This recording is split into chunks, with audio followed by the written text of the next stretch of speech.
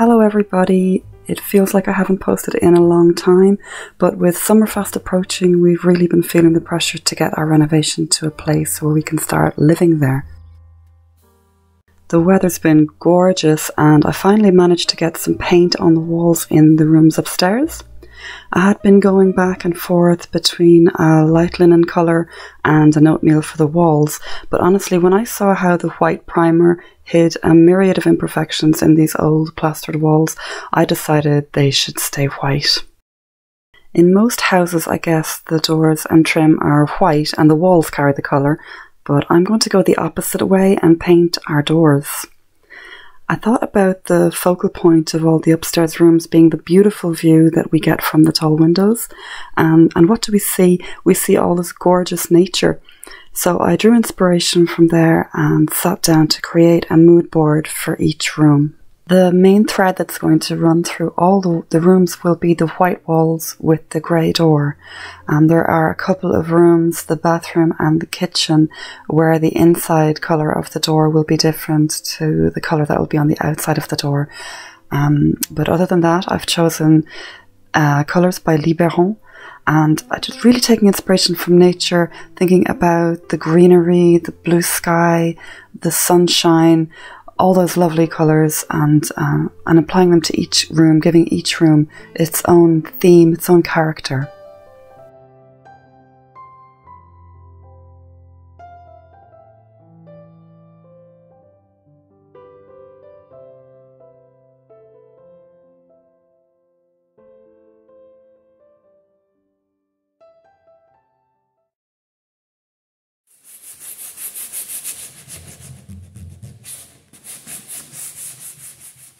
So as I showed, the colour I chose for the doors is by Liberon. It's called Gris Temps de Pluie, which means rainy day grey, which I think is a really lovely colour. And again, Liberon paints are just gorgeous. They really go on very easily and they have good coverage. So once I'd sanded the door a little bit, I went in with this pointy brush just to get into all the angles, because there are so many panels on these doors. I really had to make sure that there were no drips or little pools forming in the corners, so these doors were a bit challenging.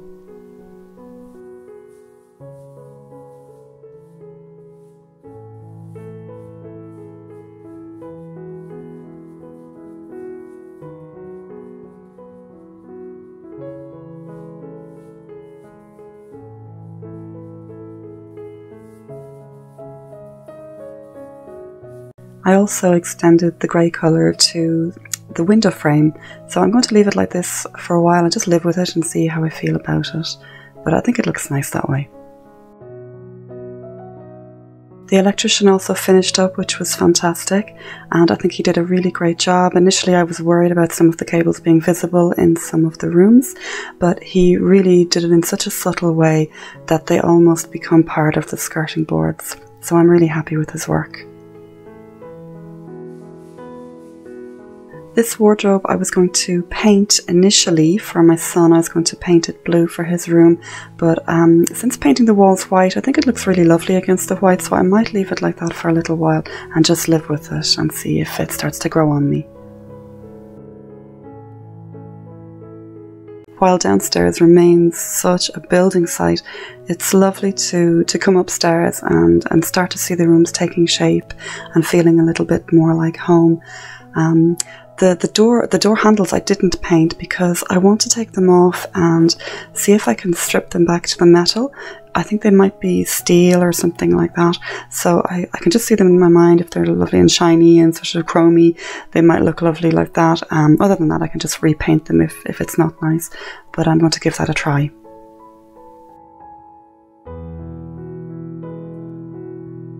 As I mentioned, the bathroom door is going to be painted a different colour on either side, so I picked up a really nice tip that I read online because I was wondering about how to do that, and it explained how whatever side of the door you're on, you look at how much of the door you can actually see and you choose your colour according to that. So here we can only see the face of the door. So the face of this side of the door I'm going to paint dark grey like the other doors.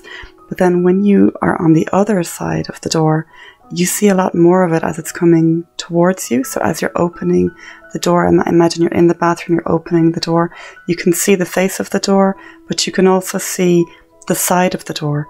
So for this side of the door then, I'll paint the side of the door and the face of the door in one colour. So I thought that was a really good tip, and I wanted to share that with you. Something else I wanted to mention as a little piece of friendly advice is that if you're ever buying painter's tape, don't buy the cheap painter's tape like I did. It is such a headache. It keeps ripping, it keeps just getting stuck in corners. It's terrible. It just makes extra work. So I really regret that. I think it's well worth buying the more expensive one, the blue one. I think it's by Scotch, I'm not too sure. But the white cheap painter's tape is an absolute nightmare.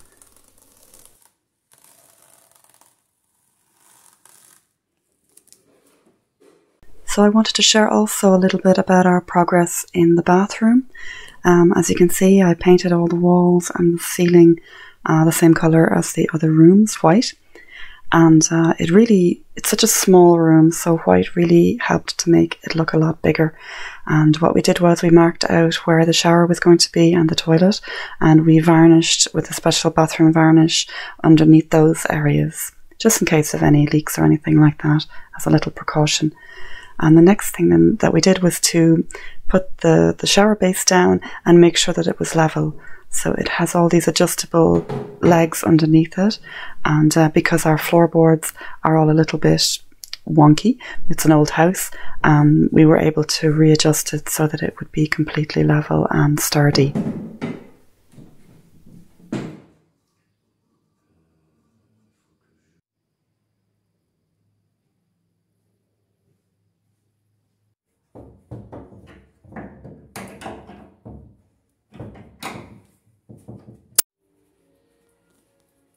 To be honest, I didn't film a lot of the plumbing because I wanted to be helpful, I wanted to be useful to Nicolas, and because it wasn't like he knew exactly what he was doing. We were both learning.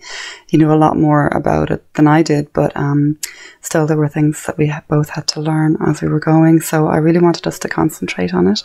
But I did take some photos and a little bit of footage as we went.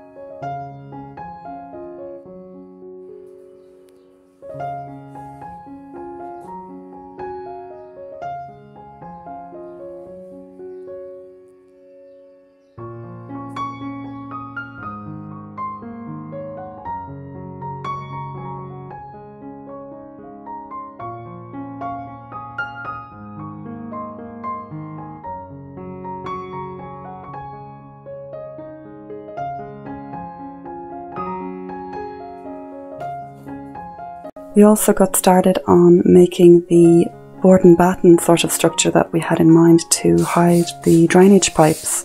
So it was good to see that taking shape as well.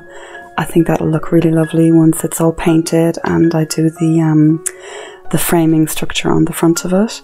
But we did it at a width of 5 centimeters. That was the minimum that we could do because it is a very small room. I didn't want it to take up too much space, so that really was the smallest that we could make it, with just enough room for the drainage pipe to fit in behind.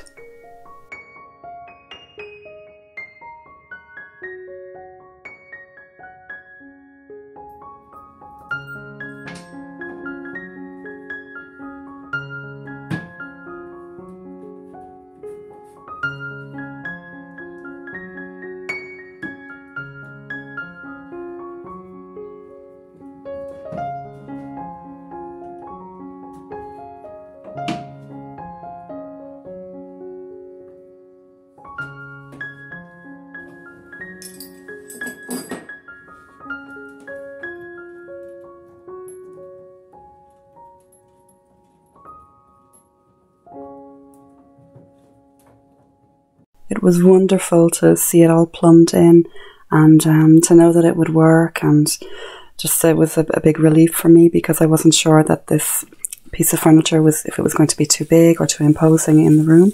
And to see the water coming on was just great. It was a big success for us, especially for Nicola. He did most of the work, but we did check for drips and leaks in the pipes, especially underneath the shower where it was difficult to see. So we used this little camera to take a look underneath where the pipes were and see if there were any drips at all. And it was all right. First time, there were no problems. So I was really proud of him. He did a really great job.